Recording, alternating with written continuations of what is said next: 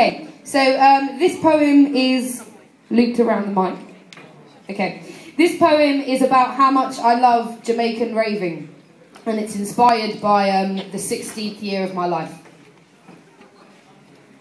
In the back of a Dutch pot shop, 200 sweating bodies hardly smell of anything. It's too happy a stink. We are Belafonte banana boats inventing calypso with motion, kings of testosterone. We pack in until even the air is black.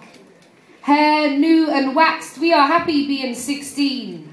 As Jesus might have been, singing follow the leader, leaders Stokely, presidents of Panther mentality, beautiful as violent Malcolm when he was real life living before the power of X.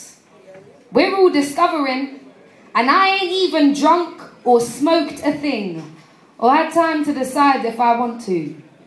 Hips learn flow like rap. Little boys learn to hold bigger girls, heads bungled into pink lace front wigs, passing out plastic cup punch trophies, smells of bass, tastes of steamed up windows, synchronized our feet, drew patterns like 8-year-old fingers from car seats. A country made of multicolored beats. Fenugreek and clove over meat is sometimes enough for peace and a party. Enough for me to be a dancehall queen.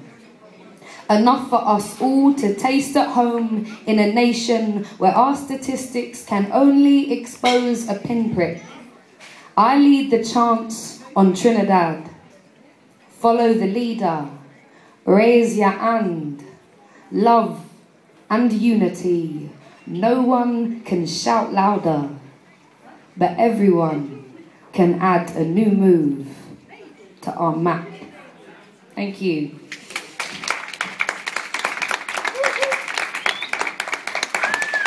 We at the Mouthy Poets, we like a bit of spontaneity. So we were rehearsing sort of back there under the bridge. And then Ione, who's a Mouthy Poet, came up to me and she was like, oh, I don't really have any poems, you know, that's why I didn't want to perform today. And except for this poem. And I was like, oh, wait, do you know that poem? She was like, I don't know. So she went and practiced it and we were like, yeah, let's do that poem. I like that poem. Come and do that poem. So give it up for the spontaneous, the colourful, the wonderful Ione Smallhorn.